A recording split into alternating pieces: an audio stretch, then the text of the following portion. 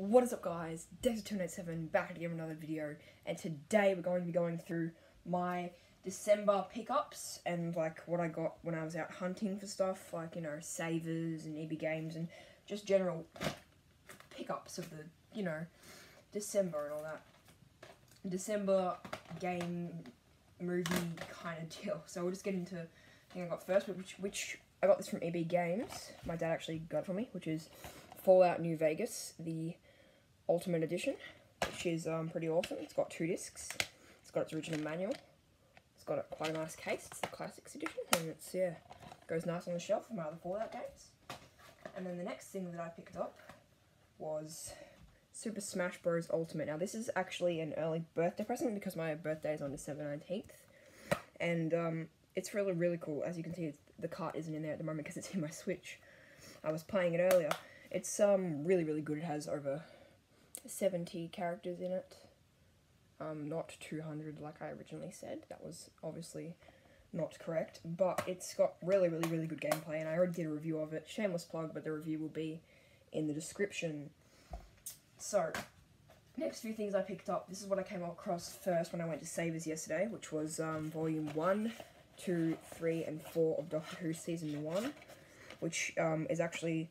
It's the whole of Season 1, it's just in different volumes, so it's, it cost me $2 a piece. It was technically $8 to get the whole first season of Doctor Who, which, if you think about it, it's quite a good deal, so that's pretty good. Now I'm going to throw this in here, which I got for free, which is a Fallout 76 record, which has some Take Me Home Country Roads on it. I got this for free at JB Hi-Fi because they had them in these, with these Fallout 76 magazines, which is quite nice, which they also have Smash Ultimate posters in them, but as you can see, I've got those 2 on my wall behind me, which has the roster and just the regular game thing. So what I have here is I have some Simpsons comics, which I was really glad to find. They're $1 a piece. So here we have the Big Book of Bart Simpson. I got this for $1. This would normally be $20 if you were to buy it new. And then these 2, which are old issues, which I don't have.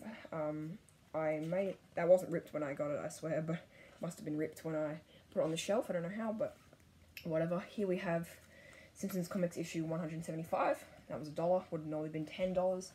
And then we have Simpsons Comics issue 177, which was also $1 instead of $10. And then this is the last thing that I picked up for the month, which is Disney Universe for Xbox 360. Now this was $4 at Savers.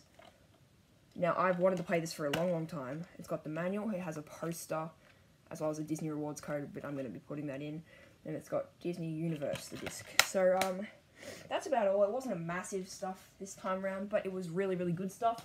But if you guys want to check out my other videos where I've done that, you can check it on the channel. They're fairly new videos. And if you guys want to check those out, I'd be thankful. And I will see you guys in the next one. Bye.